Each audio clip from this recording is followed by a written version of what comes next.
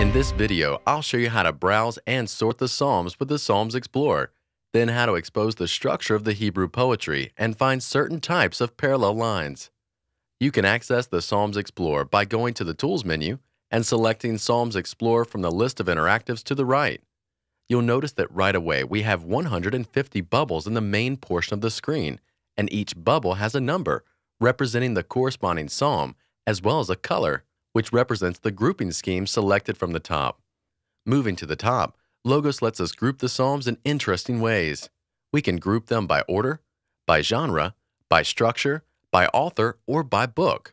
With this setting, Logos groups the psalms into psalms of praise, lament, trust, thanksgiving, hymns, royal psalms, and wisdom psalms. Moving to the left, Logos gives us browsing options that allow us to find and group psalms by options listed at the top, plus lets us group psalms by theme, tag, and according to the information in the superscription. When I select one of the grouping options to the left, Logos will display psalms that match my selection. For example, imagine that you want to find all of the lament psalms composed by David. To find and group these psalms, select Lament from under the Genre section, and notice that all the other psalms representing other genres escape off the page. Then, scroll down and select David under Attribution. Now I'm looking at 44 psalms composed by David that represent this genre. And with the Psalms Explorer, we can discover parallel lines in the text, identify them correctly, and see the parallel parts. You can find this information by jumping up to the reference box and entering the psalm you want to explore, like Psalm 19. Then press Enter. This action calls up a detailed view of this psalm, displaying the English text, parallel lines, and the structure of the Hebrew poetry. Each set of parallel lines is marked with an indicator, and each parallel part is marked with a letter. Notice when I hover over the indicator in verse 1, Logos informs me that these lines represent synonymous parallelism.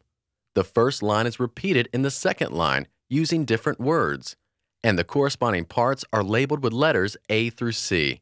So even if you're not a poetry expert, Logos exposes the structure for you and labels the parallel parts. To go a step further, we can expose the same information in the Hebrew text as well by clicking the Hebrew viewing option from above.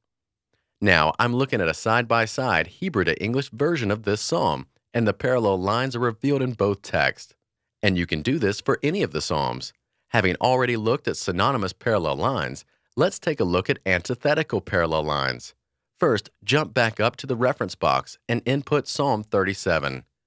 When the psalm appears, scroll down to verse 9, which reads, "For the evildoers shall be cut off, but those who wait for the Lord shall inherit the land."